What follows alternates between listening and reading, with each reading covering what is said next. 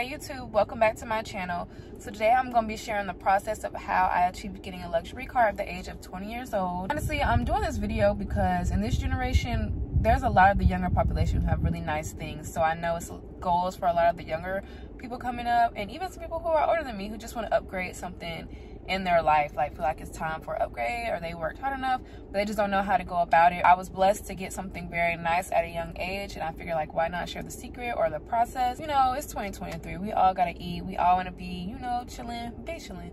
So I drive a C300 coupe Mercedes Benz, and I'm gonna show y'all my car and some features that I really like inside of my car, and then we're gonna go inside and get into the process. Young girl, no one that back calling me splurge. Ride me jump right off the curb. Yeah. Bentley sprint fly like a bird.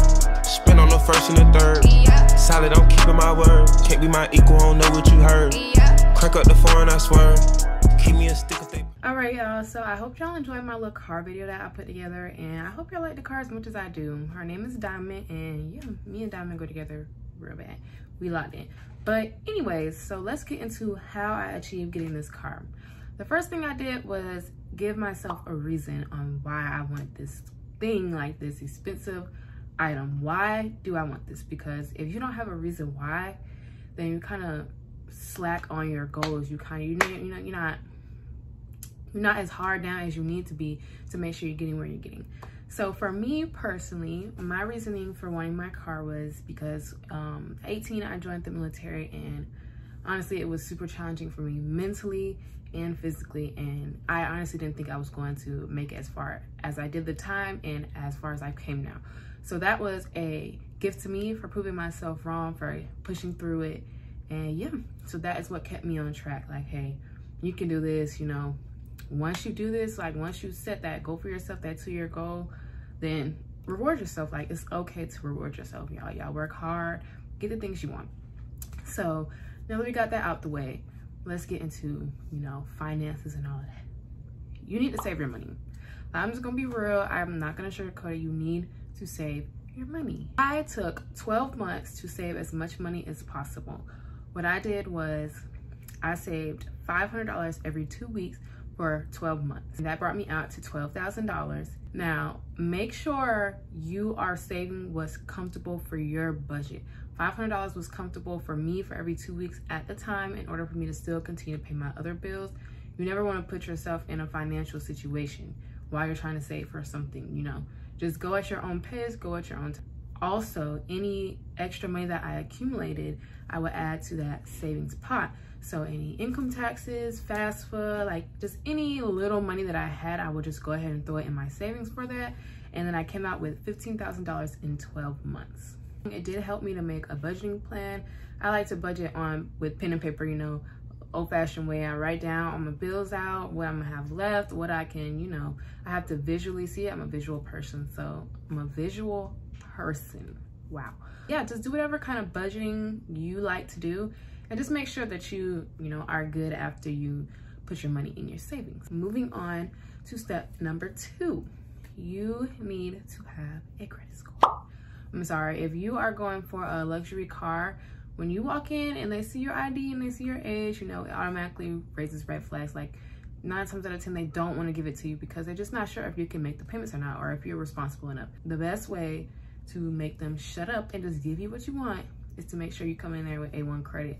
When I decided I wanted to go get a luxury car, I had 0 credit, literally zilch, nothing, nada. And that was a big problem for me because, you know, like I said, they are looking for something to make you feel trustworthy. What I did was I opened a small credit card. Once I opened a small credit card account, that gave me a line of credit, and it started my credit history.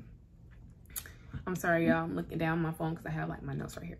In order to build your credit up, you need as many on-time payments as possible. So my advice would be things like a phone bill. If you don't have a phone bill in your name already, like if you're under your parents, get that in your own name, because that reports to credit. That will also open up a credit line for you.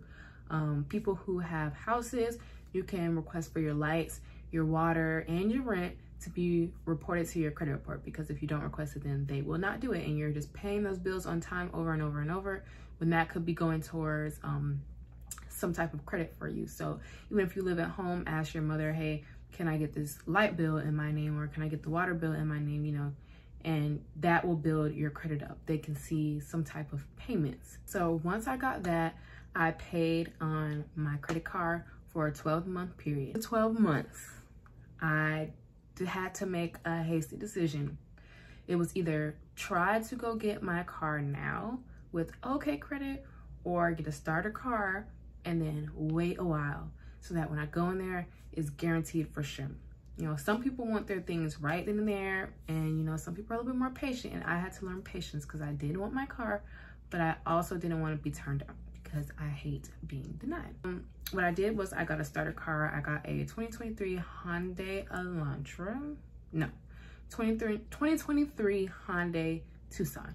I got a 2023 Hyundai Tucson, and I financed that car through my bank, Navy Federal. I always suggest financing through your bank if you have a credit union, just because you can build that trust with them, and they will offer you out more bigger loans for anything, whether you want to do businesses in the future, anything. Like, just getting in good with a good credit union is great. So like I said, I financed my car through Navy Federal. I paid on that car for about 6 months, and then I sold it. I sold it for more than what I owed, which was very important because I got extra money that I could put towards my savings now, and I could put towards the vehicle, the new vehicle. So I sold it for more than what it was worth, paid that off. So that looked even better on my credit because now I have it showing that I paid off the entire vehicle. So once I did that, I then got my vehicle.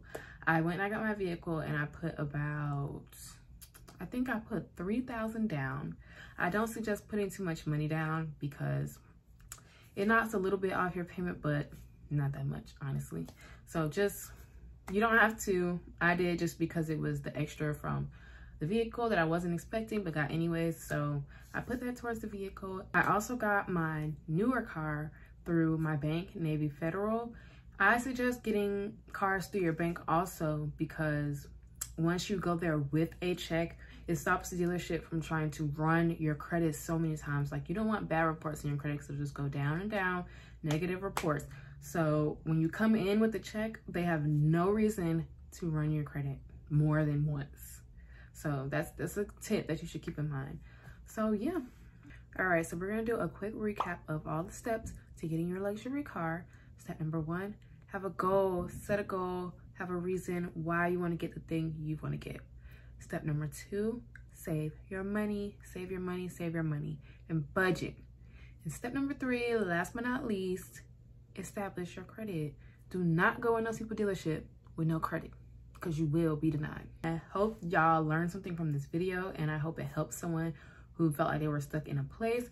If y'all have more questions, you can always comment down below, and I will be glad to help. And if y'all want me to make a different video about buying a car, I will do that for sure. But don't forget to like, comment, and subscribe, and I really appreciate you guys watching my video. Peace.